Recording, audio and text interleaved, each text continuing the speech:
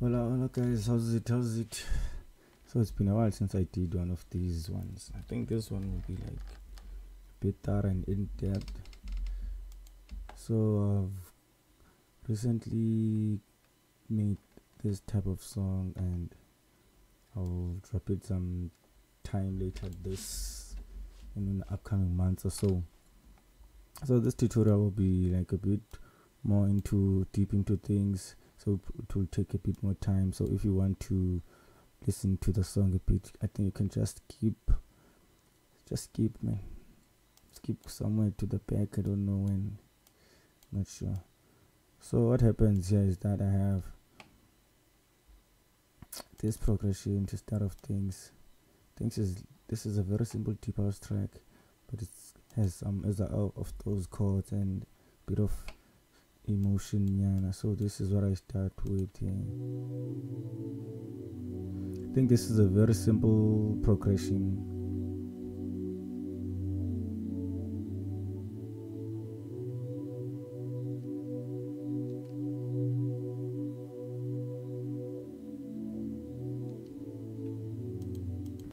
I think this progression is very simple, straightforward. Yeah, and then there's that. So how it starts off is like this. You play it here.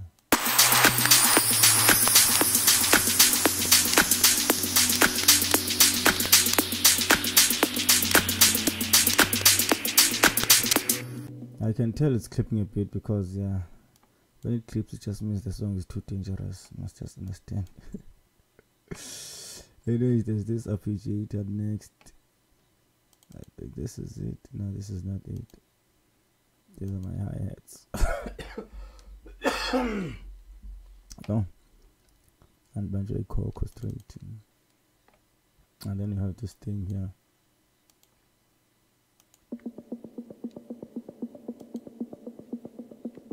So it's just closed up. That's why you can't barely hear it. So if we play it there.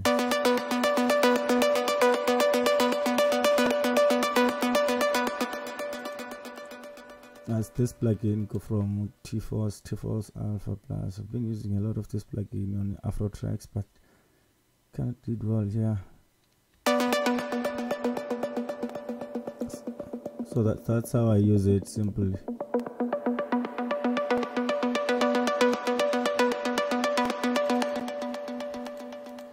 I start simple progression. There's this. I started with this one. Then I decided to add this thing, which is the root key of the song. Sounds all over the place, but when the song plays, it sounds good. So effects that I use here, I just high pass the whole thing, and then this is pancake used for panning. You can see it kind of goes left and right, but I didn't want to go all about because if I do,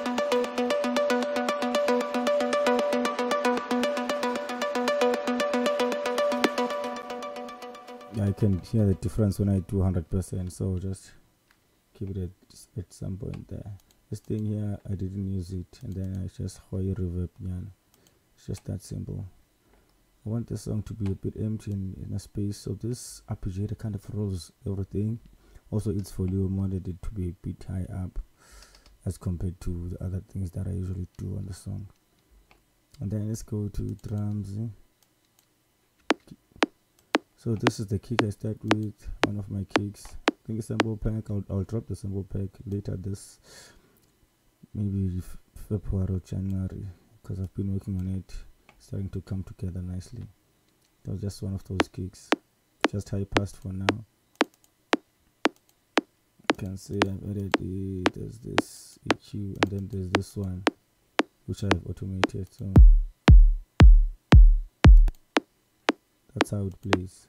So this is the automation of the second EQ, which kind of gives that effect.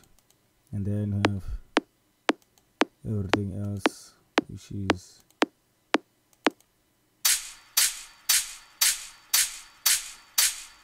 a layer of shakers, and then snap,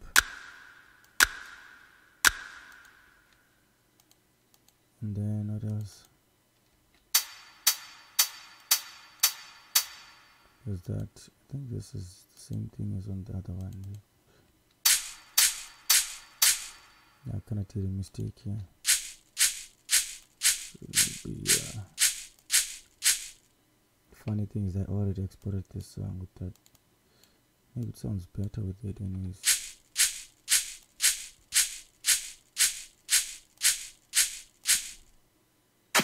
Then there's that clap also.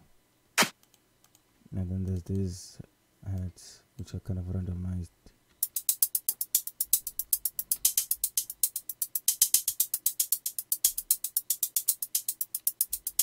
Yeah, they give texture grind. Texture grind. Then we have busie, chants, then we have deephouse.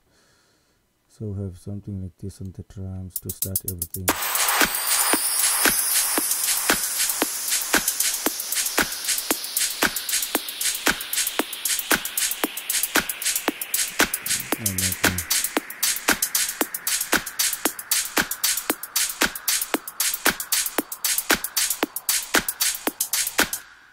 That's just heavy effects and everything. So after that we go to the other main part, which is these chords here. I think these chords are the most important part of the song. Other than that up, they kind of follow the same progression a bit, but there's like upper keys, yeah, that I always do.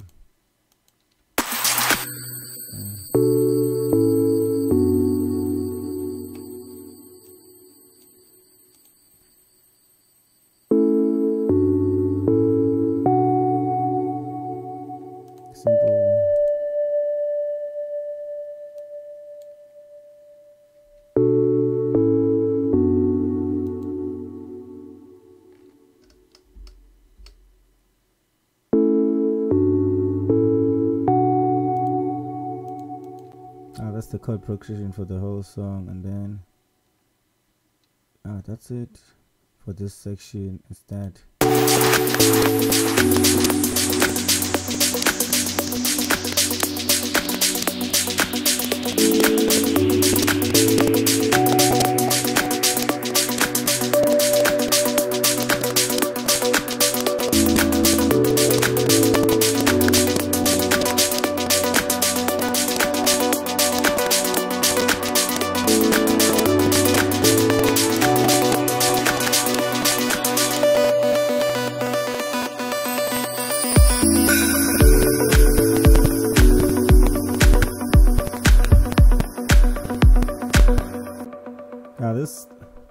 I think this section is probably my favorite section here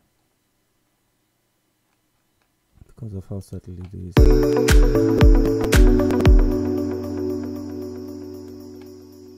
Okay, I think what I should do is let's do something like this because the song is not playing clearly. So let's just take this thing and put it here because this is the whole song. So each section will just play it here, and then afterwards we'll just explain. So I'm just going to play this section first.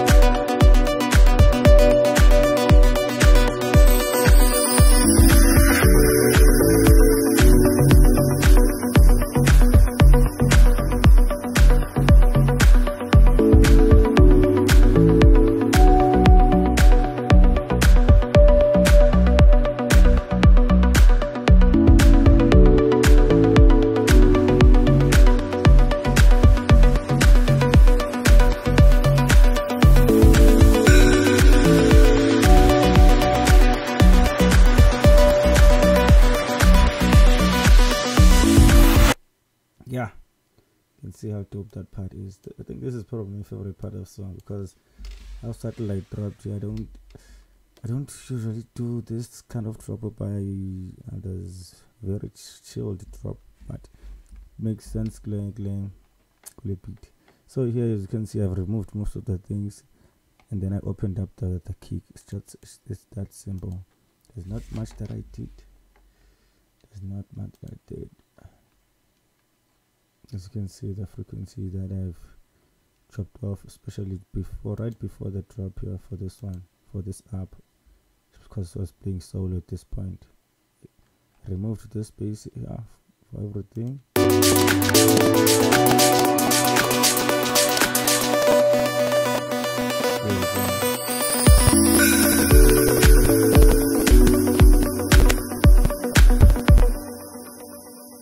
So what I introduced next is just this kick here. I think this is a simple kick, just for a groove. Works well with this one, and the claps.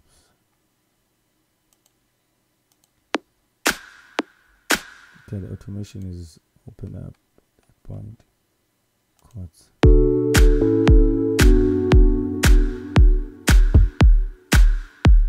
This one.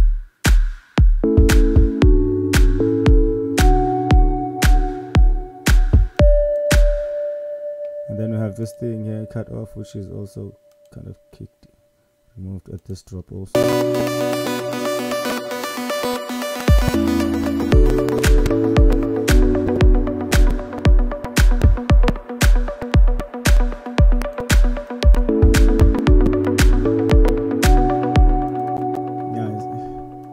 Feel how deep the song is at that point, like shy, deephouse, straight.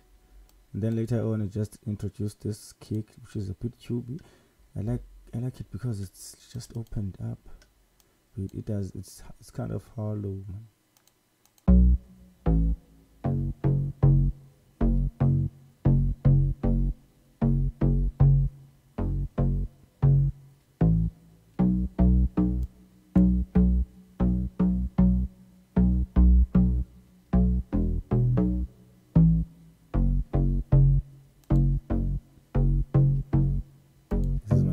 Yeah.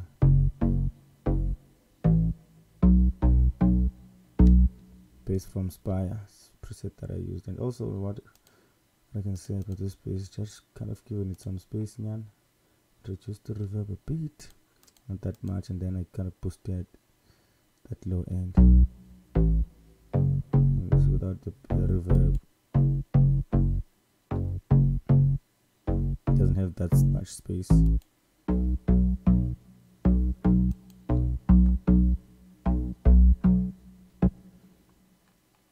So this rhythm of this thing here it's quite tricky, rhythm of his bass, but it works very well.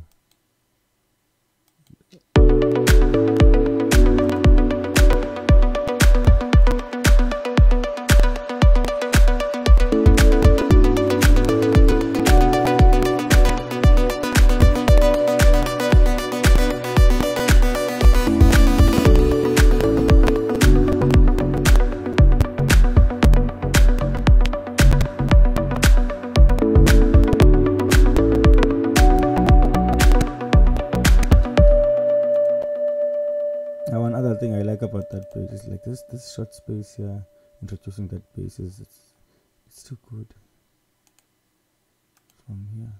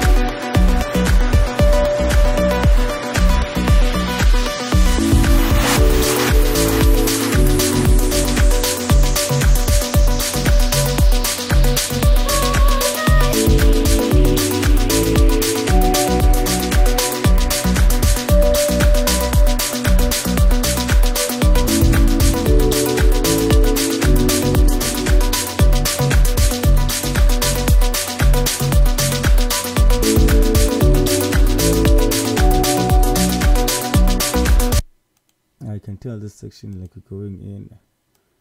Track is progressing smoothly after this kind of subtle drop. So we're going to check these things out. There's this part that kind of plays a lady here.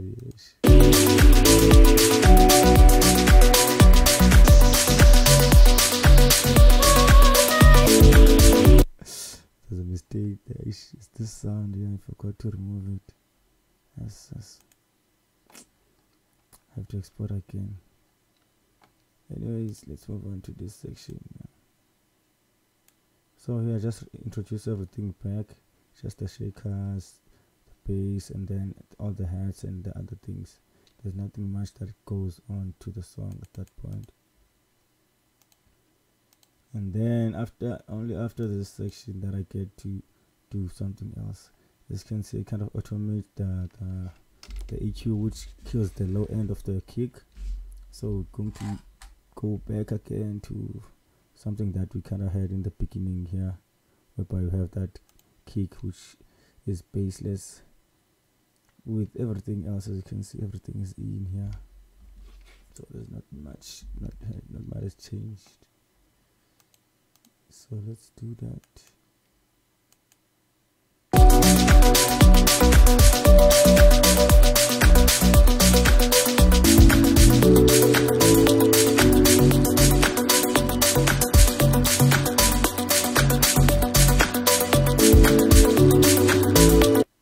I think we also have this new sound here.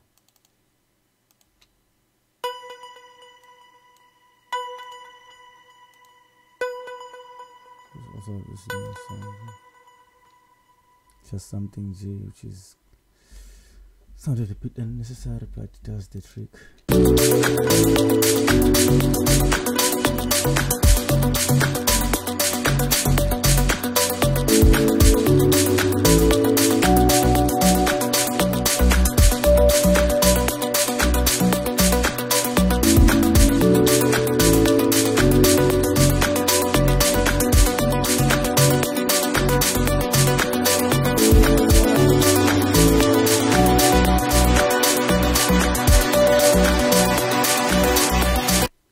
So we can see I kind of build up towards this part here, which is almost bridge-like because there's nothing here, and then we're still continuing with that kick, which is high passed. But yeah, I removed the bass at this point because I just wanted to bring in these things here. Can you hear them?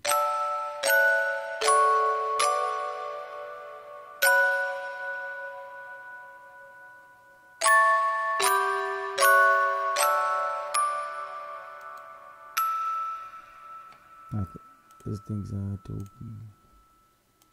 These chords, yeah.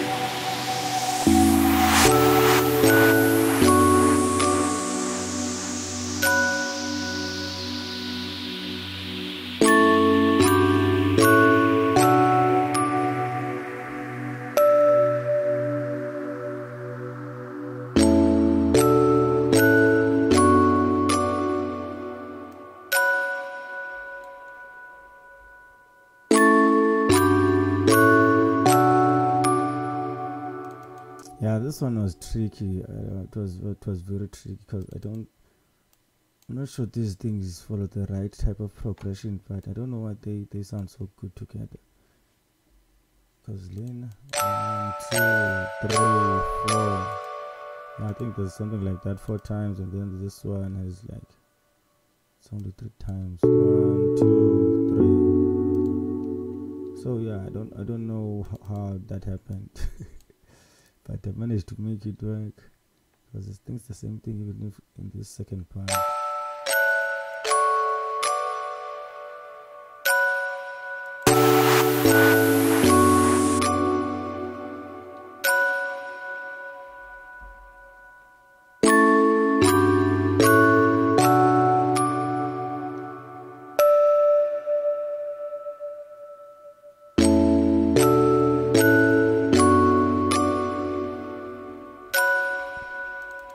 Sounds good to me.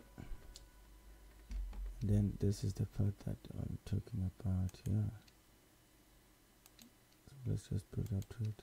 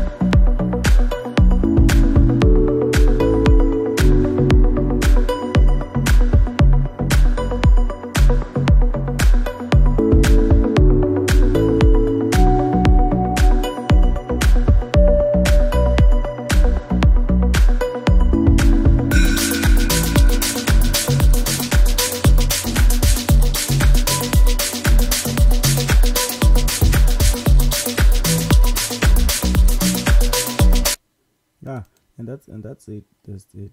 I don't think there's much. It's on arrangement. It's got cool. Kind of arranged both parts the same way, but there's differences between the two parts. For me, this is how deephouse tracks should be. Not that complicated. I like them this way. Some are complicated. Some I like them while they're complicated. But for me, yeah, just love them this way.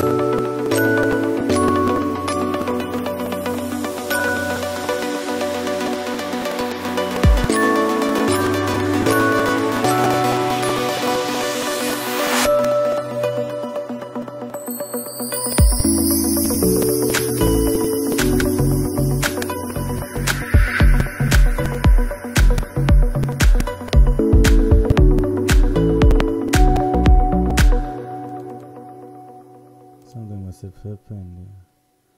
Kali kiki dindilang.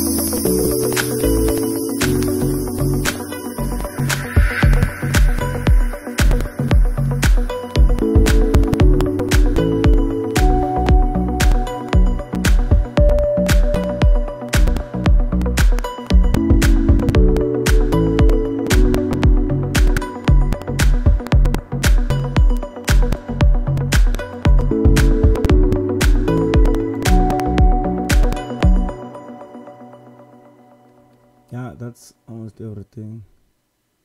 I think there's just a few things I have to work in before I export the song.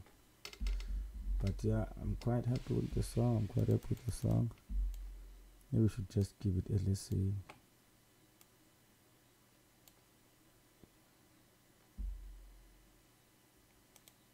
I was listening to it, yeah.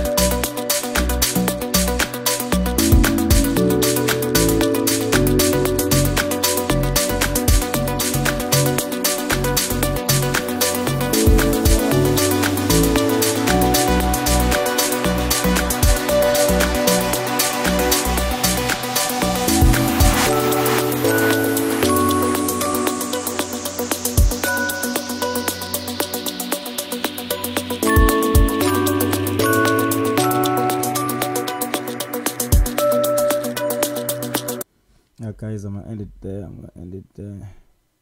See you another time. Wanna check out another one. Abu.